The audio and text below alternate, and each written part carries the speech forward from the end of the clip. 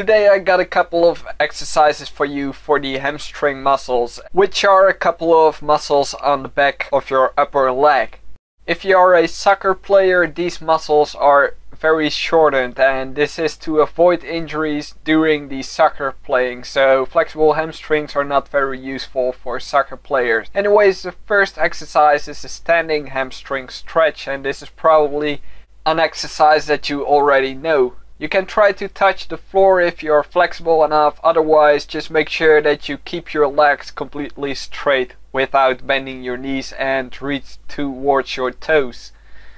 You can also perform this exercise by sitting on the floor and make sure that your legs are in a straight line and that you don't bend your knees to make it easier, because then it won't be a hamstring stretch anymore. And of course you can also perform this by going to one side, so only one leg, and I call this the hamstring V stretch, which you can also perform by standing. During all hamstring exercises, it is important that you keep your lower back straight, or at least in a position in which you don't feel the stress building up, because this will result in some lower back problems, which you want to avoid. The single leg seated hamstring stretch is kind of the same as sitting with two legs in front of you, but this is a little bit easier, and it can also help you to focus on one leg more than the other, which improves your overall hamstring flexibility. And you can also try to stretch in different angles by placing your hands on the inner or outer side of your leg.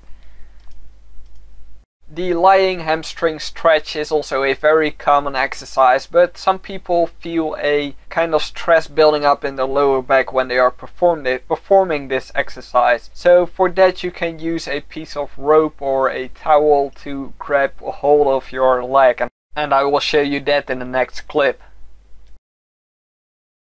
which you can see about now. So this is the lying rope hamstring stretch, and what you will do is grab hold of a piece of rope or a towel and place it underneath your legs or your feet, whatever you prefer, and then you can simply lay back and you won't have to bend forward as much, which will help you to relieve lower back stress. The next exercise that I will show you is the elevated hamstring stretch, and for this I used a ladder. And this is very useful because you can put your legs on different heights, which will be suitable for beginners and those who are more advanced. The foot that is standing on the floor can have some different positions, and the first one is when your toes are pointing the same way as your stretching leg, and the second way that you can do it, and which will stretch your hamstrings in a different way, is by pointing your toes and also the rest of your body away from your hamstrings, which you can see here. Make sure that you alternate legs, and when you want to make it more difficult you can lean forward a little bit more, and this will put some more stress on your hamstring. So here you can see the side variation, which will help you to increase overall hamstring flexibility, as it is always a good thing to stretch your muscles in different positions.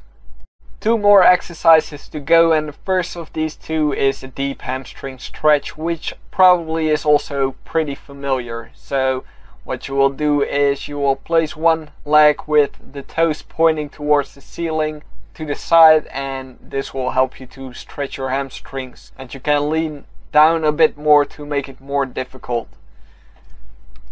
And this is what I call the modified front split, because only your front leg is in the position that is needed to achieve a front split, and your other leg will be bent and it will be behind your body. So if you are going to do a full lower body stretching workout routine, then I recommend you to go back to the beginning of this video and click on the link that